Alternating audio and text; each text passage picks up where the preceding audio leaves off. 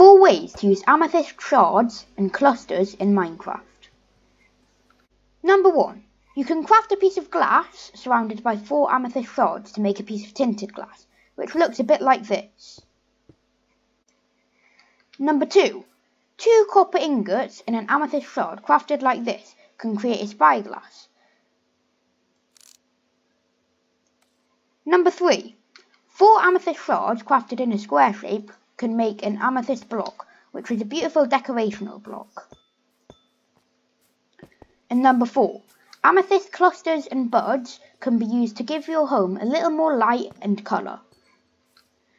I hope you enjoyed this video. Thank you and goodbye.